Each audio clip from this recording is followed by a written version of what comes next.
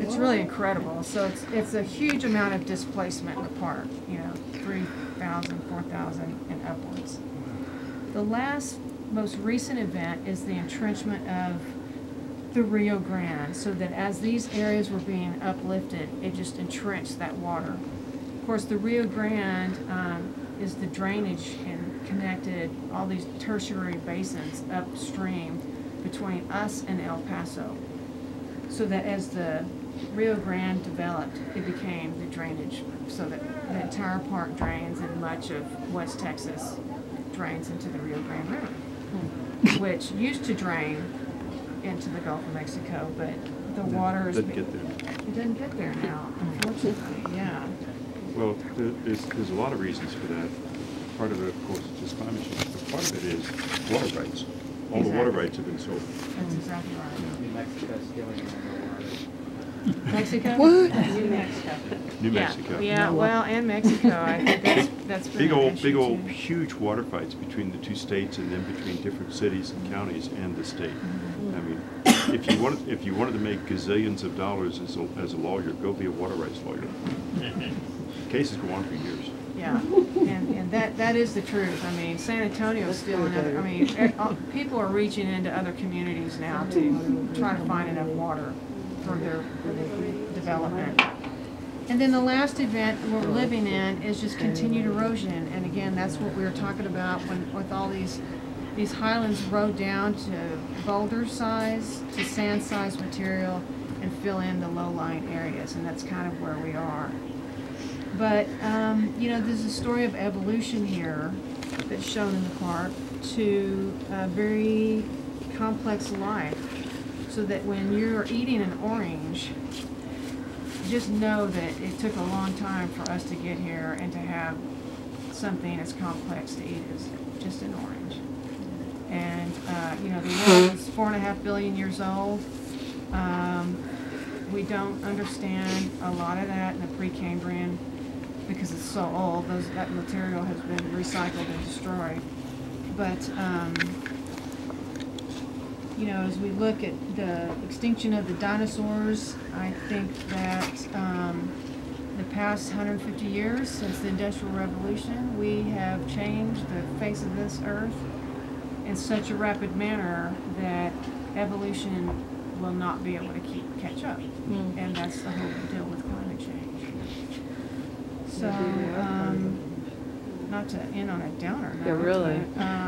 What did God do on the day? But we need to be, we need to not be lazy about science. Yeah. And even when it's not clear or gray or we don't know yet. And even as there's areas in this park that haven't been mapped yet.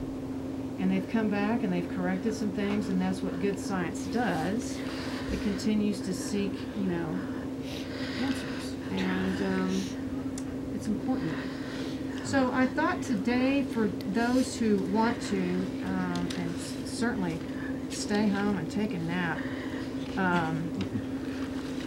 there is an area. Has anybody been to Tough Canyon?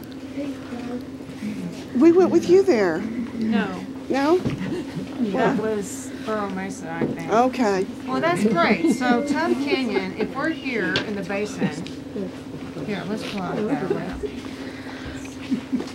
Tough Canyon will give us another understanding of volcanics. It's cool. Yeah, last year we went over here to Ernst Tanaja and we looked at structural deformation and faults and stuff, and that was pretty cool. But this year we'll go to the other end. So here we are here we are in the basin. And we'll have some time after this, but we will meet at Tough Canyon, and Tough Canyon is on the way to Santa Elena. So what you might want to do, given that the park is so big, you might want to just, after we take a look at this is not a long thing either, it's like a half-mile deal, in and out. And it's right off the road. There is some parking there, but just time-wise, you might consider going to Santa Elena afterwards, just because you're already going to be right there. Or Castellon has a little historic area, I think. Did that burn down? It burned down. It did. Right after we were here. Oh. last year, and there's a 5-year plan. Like the National Parks Foundation is taking up money to try to rebuild and restore. But it had a little general store and a bookstore. So all that's gone? It's gone. Mhm. So about what time will we be needing? So scratch that idea, right? It's Well. burnt down. So you might consider going to Santa Elena Canyon. You do So- get a so nice view of the Mexico's- wall. Wait a minute. Yes, there's the wall. We don't need a wall because that wall's already there. And where is Terlingua from Santa Elena? Terlingua is, here's Studio View, here is Terlingua Historic District, Good, and then here's Lajitas. okay, fantastic. So, I mean, it's 9:15. The thing is, it takes a little bit to drive over there. It's probably 45 miles an hour, yeah. I know, and it's about 30 miles away. So nothing. we could leave at, I don't know, it's 9:15. Y'all wanna leave at 10? Does that sound?